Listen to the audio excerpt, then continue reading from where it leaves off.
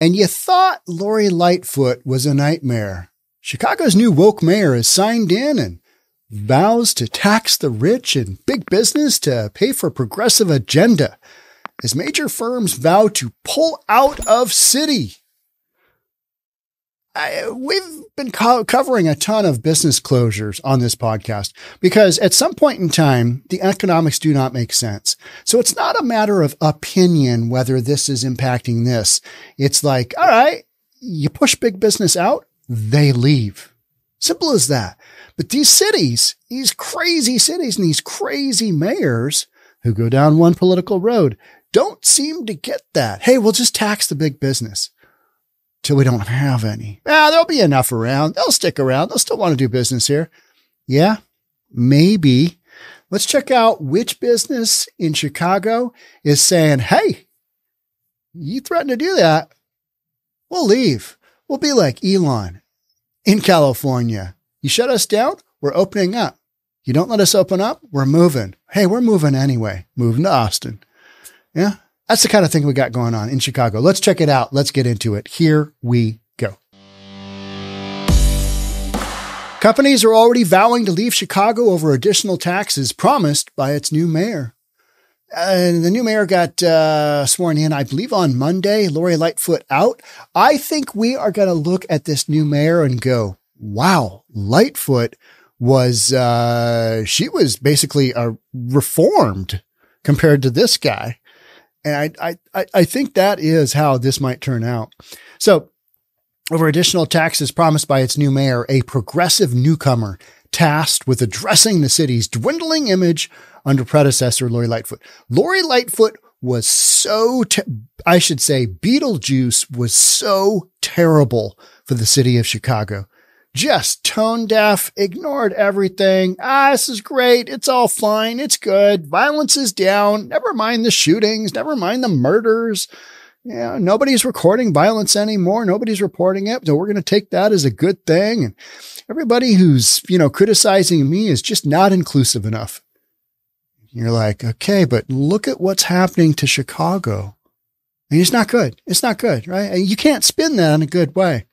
Big business just leaving left and right.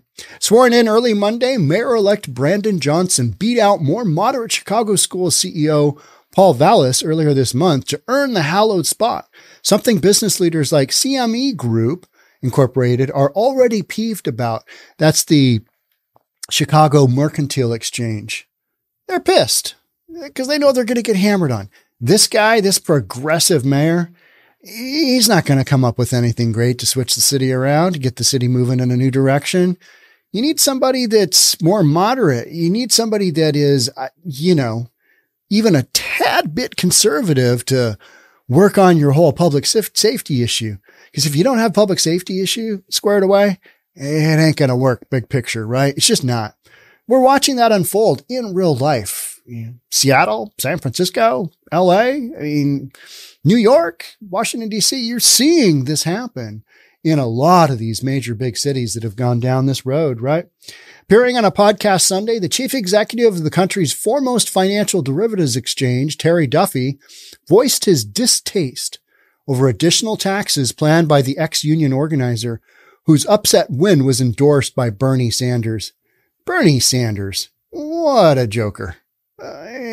Some of his stuff, you look at it and you go, oh, okay, that's really going to fly. Good luck with that. Yeah, because socialism always really works well. Yeah. Okay, alrighty then. Yeah, anywho. So, intended to dig the city out of its current financial hole, the increases are aimed at high earners and companies headquartered in the Windy City, whom, as CME is already proving, are likely to put up a political fight. What happened when Amazon said, or when the city of Seattle tried to tax Amazon? They literally had a tax just for Amazon. Amazon said, not so much. Headquarters to elsewhere. Employees, Bellevue. To Seattle. That's literally what they said, right? I mean, in no uncertain terms, because we have Shama Sawant. She's our socialist. She's literally a member of the socialist whatever party. And, Oh, just terrible, terrible for the city of Seattle.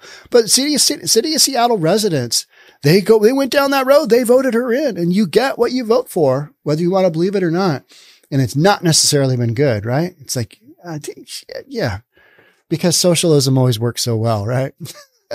Apart from the array of tax increases, Johnson, a relative unknown in a heated mayoral race, has his hands full after taking the reins Monday, facing an influx of migrants in need of shelter and summer months that historically breed violent crime. Because people get worked up, they get too hot, and they shoot one another. It's just what happens, right? Yeah, and they've just been said, Mayor Lori Lightfoot, help! We got 8,000 immigrants that have come, illegal migrants that have come, help! Yeah, there's millions at the southern border that have come through in the last couple of years. I mean, it's just the whole hypocrisy of the sanctuary cities is to me, I mean, it makes sense. These people are all talk, and they've got really nothing going on positively. And now this guy's going to come in and, let's tax all these guys. They're the backbone of our tax basis, but screw them. We need these programs over here because, we need these programs over here. Speaking to the Odd Lots podcast about 24 hours before the ceremony that will see the former Chicago school teacher succeed a similarly assigned predecessor, Duffy made it clear his firm is willing to join several businesses like Tyson. We podcasted on that. Caterpillar. We talked about that one for about 45 minutes. And Boeing in relocating. Tyson Foods, Caterpillar, Boeing relocating, leaving. Interesting, right? If Johnson does not heed his and other warnings, he cited those companies as, this is what we're going to do. And that business decisions, when people say, hey, don't get upset. It's only business. It's true. Business should not be based on emotion. I think Gordon Gekko said that best, right? To Bud Fox back in the original Wall Street. That was one of the greatest movies of all time. I dare you to say it's not. That was a great movie. I watched that. That came out the spring of my senior year in high school, just as I was kind of really figuring out what I was going to do. And I thought the $900,000 penthouse condo that Bud Fox bought with Daryl Hannah, and she shacked up with him and she decorated the heck out of it. I thought that was just the greatest condo ever. Cause I mean, a condo at $900,000. Can you imagine that? Here we are, whatever it is. I don't know how many years it's been since I graduated from high school. A lot. However many of those years are later, $900,000. Yeah, it's still a lot of money, but it's, those ratios have changed, right? Mr. Johnson has no legal authority to impose a transaction tax on my business. Boom, said Duffy, adding that the relatively green politician should focus on the gargantuan task of fighting the city's crime epidemic instead of putting the squeeze on businesses. But that is not what this type of politician does. He squeezes big business because big business is there to be squeezed till there's nothing more to squeeze, till things go wildly sideways. And then you've got the doom loop. Just all this stuff is kind of coming at once, right? Duffy, whose firm is worth an estimated $66 billion and is responsible for both Chicago and New York's mercantile exchanges, sarcastically sniped Johnson should not get too bogged down on how he's going to short-term think the slipshod plans. Don't overthink this because it ain't going the right way. And whatever you come up with, it's kind of like measure 110 in Portland, which decriminalized drugs. And everybody's kind of looking at that going, it didn't really work out the way. Thought we're going to get more addiction services. We didn't. God, yeah. Decriminalizing drugs. Well, I really didn't see this one coming. Now you got a bunch of drug zombies walking around Portland with no hope for them to get into treatment of any kind. He added of Johnson, who for the past 4 years served as a commissioner in crime-ridden Cook County, he's going to raise taxes on certain people in order to fit his agenda. That's just what he's going to do. But you got to remember, people of Chicago voted this in. This is what they want. Now that they don't have any Walmarts left, right? That aside, Johnson already has a full agenda ahead of himself Monday after arriving at Michelle Clark Magnet School in Austin to be inaugurated with the ceremony kicking off at 10:30. Who cares? At that point, the Democrat, accompanied by a tight security detail. Now, why does he have a tight security detail? What's up with that? Yeah. Made his way to whatever, where Lightfoot and others were in attendance. Don't care. Having beat out Lightfoot and a host of other less progressive Democrats earlier in the month, well, Lori Lightfoot didn't even make it to the general election, right? She didn't even make it out of the primary. So bad. She was so bad. And this guy's going to be worse. And the people of Chicago, congrats. You voted him in.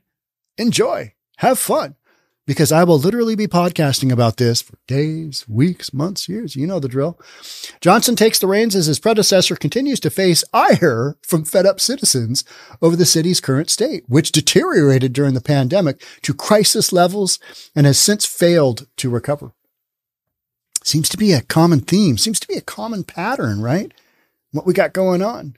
Officials from both parties have slammed lawlessness seen in the city under Lightfoot after she made the controversial decision to slash $59 million from the Chicago Police Department budget in 2020 during protests for defund the police, a movement that Johnson supports. And we have seen how that plays out, and it is not good. But, some knuckleheads don't get the whole cause and effect of if you don't have enough cops, things tend to become a little bit more lawless. Criminals don't have that, thing hanging over their head like, if I get caught, I might go to jail. Now they don't even have the thought of if I get caught, because there aren't enough cops to do that, right? And then you've got district attorneys who won't, prosecute them, and they won't probably do much, jail time. Just not happening. Not happening. Lightfoot, meanwhile, instead of addressing the city's notorious gun violence, made it a point during her time in office to give herself a 5% raise, despite having a salary well over $200,000. Well, I'm sure she did. Sure she did. She also raised salary thresholds for not only her position, but the city clerk and treasurer as well. Shortly after performing an abrupt about-face on the defund the police policy she campaigned on in August of 2021, and increasing crime and walkouts by the city's peace officers. Compounding the unrest at the time were riots by Black Lives Matter and defund the police supporters, movements that both Lightfoot and more recently Johnson had touted during their respective campaigns. Of course they did. And then people wonder, why isn't Chicago safe? Well, you defunded the police by how much? Yeah. At the time, the city recorded its deadliest year in decades, with 2021 seeing 797 murders. Most recorded since the mid-1990s. Crime, particularly shootings, has since persisted, with overall crimes up by more than 43% from last year. The City of Chicago's police department, meanwhile, had also been increasingly at odds with Lightfoot, whose championing of progressive policies have also put her in the crosshairs of conservative critics across the country, myself included. And I'd certainly lean more conservative in a lot of my business policy. Yeah, you bet. Because the other side just doesn't make any effing sense at all, right? But to say I'm a true conservative, I would say no, because I'm probably more moderate in a lot of my thinking and a lot of my stuff. I just am. I'm just like, no, we don't have to go to that extreme. We don't have to go to that extreme either. You just got to do things that are reasonable. You just got to do things that make sense. And a lot of this craziness does not make any sense, even though, these people champion on defund the police, greatest concept ever. Well, show me a city where that's worked out well. Show me one. Uno. Show me one where they've done it in like North American style, and you just defund the police and you don't have enough cops to go around. Show me how that's worked out well. Here's a crime deal. All right. So murders have gone down slightly and shooting incidents have gone down slightly. This is through the first week in May. And, man, it is really hot in here. I am just dripping sweat. If you'll notice, I am definitely darker, and then my kind of blue eyes just tend to pop out. And it's because we've actually got that orb in the sky, the sun, and I'm out and about all the time. I'm out and about every day because got to get that vitamin D, right? You use 30 or 50 SPF sunscreen. I wear a hat. I just tend to get kind of tan. So 14% down in Chicago on murders, 10% down on shooting incidents. Keep in mind, that is coming off of record numbers since the 1990s of murders and shootings. Overall crimes, Yeah, up 43%. So whatever Lightfoot was doing, it did not work. Whatever Beetlejuice, there's Beetlejuice with big, tall, nude dude. Oh, Beetlejuice was horrible. Just terrible. Just terrible. All right. What else we got going on here? Oh, there's Bernie Sanders. That guy. Hey, how does anybody get behind Bernie? He's just got some policy that you're like, what? You going to do what? Okay. You're going to do that? Oh, all right. All right. Well, you know, I'm in it for the fun of it. Let's just see how this goes, and we'll enact some of these policies and just kind of see what's happened. Shootings in the Windy City, meanwhile, remain the city's most pressing issue as figures like Johnson promise to get guns off Chicago streets. It ain't the guns. It's the people on Chicago streets shooting one another that's the main cause. Weird. I know. That effort, however, has for the most part fallen flat because it's gonna fall flat. With at least 14 people shot over the weekend alone, 3 of them fatally in an era where 50 shootings in a 2-day span are now not far from the norm. How'd your weekend go? Oh, pretty good. Had 50 shootings. A couple of people dead. Yeah, feel bad for their families. Yeah, you going to do anything about it? Nah, it's pretty much just, business as usual here. You got to keep the Morgan business. Johnson's victory this month over candidates including Lightfoot and Vallis, who Chicago business leaders overwhelmingly endorsed due to his more free market policies, showed the so-called blue wall built by progressives in the Democrat-led city is still strong and moronic. I don't get it. What a bunch of morons. What a bunch of morons. I mean, you saw what the last progressive leader did. Now you voted in another one? What's wrong with you? You people are you're not voting in the right direction, folks. That's all I got to say there. Showed the so-called blue wall built by progressives in the Democrat-led city is still strong, despite waning confidence in Lightfoot during her brief tenure. Yeah, it was like she came in on the exact same damn policy, right? So that didn't work out. That worked out so poorly that, hey, let's vote for the same type dude, big, taller man dude, right? Let's vote for him. I mean, I'm sure he'll do a better job, even though his policy is basically the same, if not worse than Beetlejuice's, from the standpoint of, all right, we're going to tax the F out of these big businesses that they'll just take it. They'll just bend over and take it. I know they will. And they'll do that for a little bit and leave. So upon being inaugurated Monday, the former union rep touted values such as hard work and the Windy City's inherent soul. Okay. Let's check that out. When's the last time Chicago was known for hard work and the Windy City's inherent soul? Okay. All right. But I'm reasonable. I'm willing to, if you tell me it's there, hard work ethic. Huh? Yeah. Okay. All right. That said, the speech did not address the potential mass migration of prominent business owners out of the city, which includes Chicago's richest billionaire, Ken Griffin, who in the fall relocated hedge fund Citadel to Miami. We talked about that here on the show. Going to Miami. Say what you want about Florida, but hurricane comes through. They rebuild. You don't ever hear about, I can't figure out how to get this done. It's actually managed pretty darn well. Shocking, I know.